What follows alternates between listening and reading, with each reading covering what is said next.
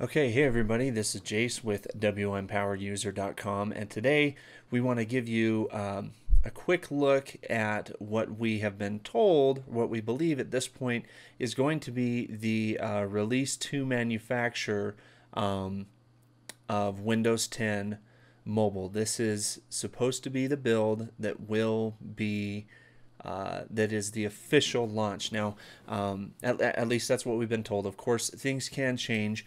This is build 10586. And also, one thing we want to tell you guys about is that this is not running on an emulator. This is running on a Lumia 635 device. Let's see if I can jump right in here that for you. Let's go into our system. We're going to go into About. Nokia Lumia 635. So this is not running on an emulator. So put an end to that speculation right now. So a couple things really we want to take you through the OS kind of in its entirety, at least a lot of the core apps. So let's just start with the phone. So jumping into the phone here, you can see the dial pad. It's really quick. It seems that it's been very, very responsive, and we really like the look that the phone has undergone with the dial pad. It's actually very nice. And we've also got, you can see our history right in here, and of course you can set up a speed dials right in there. The other thing we want to show you is jumping in here. You can set up your visual voicemail, which is something that you should be familiar with. Really, the interface for that hasn't changed much. It just looks more modern. So let's jump right back out, keep plugging along here. And let's jump right into messaging here. So jumping in here, you can see, I mean, it's kind of similar to the previous messaging. I mean, this is the same thing in builds that that we've seen in the past. It hasn't changed much, but new with Windows 10, they've added the ability, really anywhere that there's a text field, you can dictate you can dictate your text. Again, pretty much anywhere there's a text field, you can do it in the web browser, you can do it in searches, you can do it in messaging. Anywhere you can enter text, you can add that. So that's just something we wanted to show you. And of course, we have kind of the toggle cursor right in here, so we like that. They've also added a couple new emojis, kind of keeping everything current. Keep moving along here. Let's look at Microsoft Edge. Microsoft Edge, I mean, this browser looks completely different from anything you saw in Windows Phone 8.1 and 8 and previous.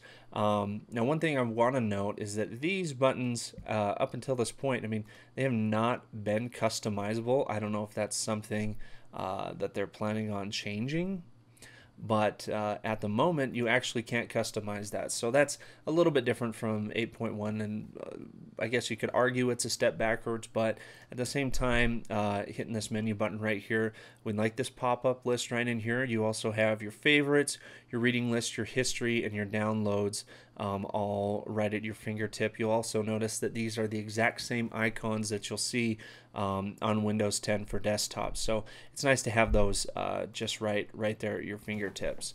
And if we jump right in, okay, so anyway, the browser really looks quite fantastic. So continuing to move along here, let's take a look at OneDrive.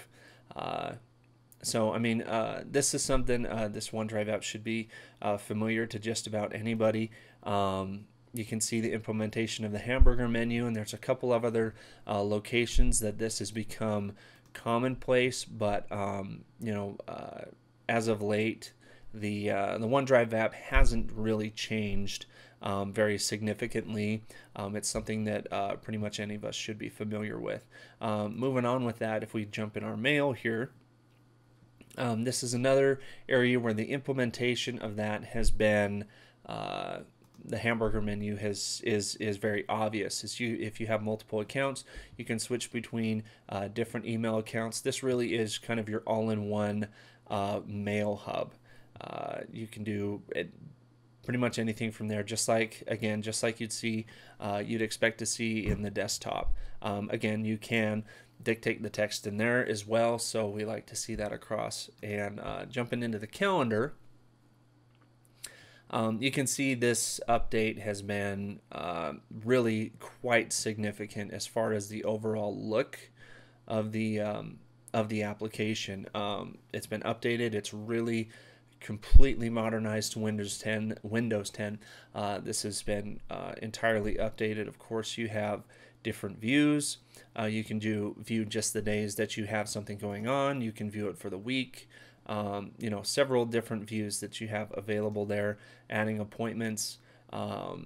It's about what you'd expect to see out of a calendar application. How much can it really vary? But we just want to note that the look is really very unified. It looks almost exactly the same as a Windows 10 desktop version, and that's really the whole point of all of these apps is unifying those, making them all pretty much the same. So the one other thing we want to jump in is look at our photos.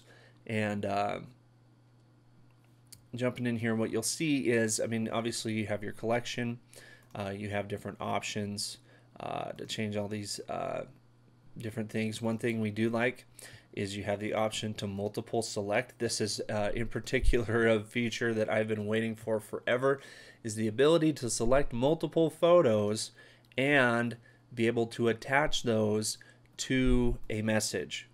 So instead of going into a message and attaching photos one at a time, you can finally attach multiple photos. Something that, again, I don't know if you guys have been waiting for, but I've been waiting for a really, really long time. It's such a welcome addition to the Photos app. It's just so much more convenient. I don't think I have to tell you guys any more about that. It's awesome to finally see that. So if we let's jump out of these selections here. And the other thing you'll see is just like, again, on Windows 10, our selection for albums and for folders. We've discussed this in the past, but you get this folders view. If you jump into OneDrive, it's going to show you all the folders that have pictures in them. So it's kind of nice. It's almost like having placeholders for photos within your Photos app. So you heavy OneDrive users and things like that, it's nice to be able to share photos directly from that. That experience has really been streamlined. It's really very easy.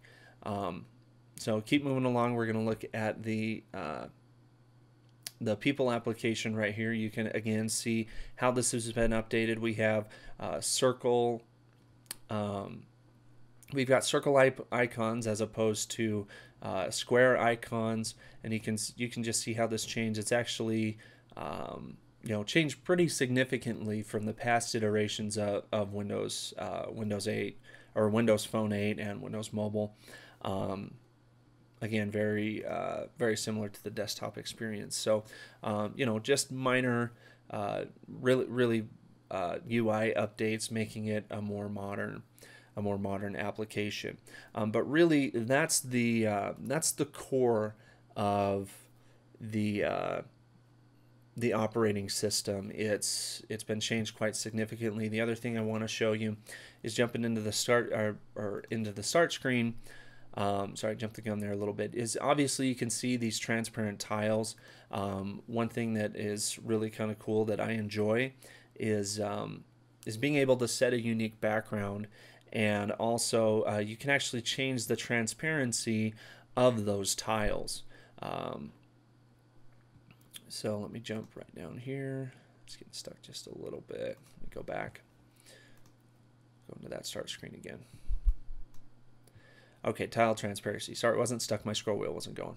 So jumping into the tile transparency, like I say, is you can make those as opaque or as transparent as you want, really to the point that they're pretty much, I mean, this is an extreme, but jumping out, you can see how that really starts to become just floating icons. And if that's your bag, great.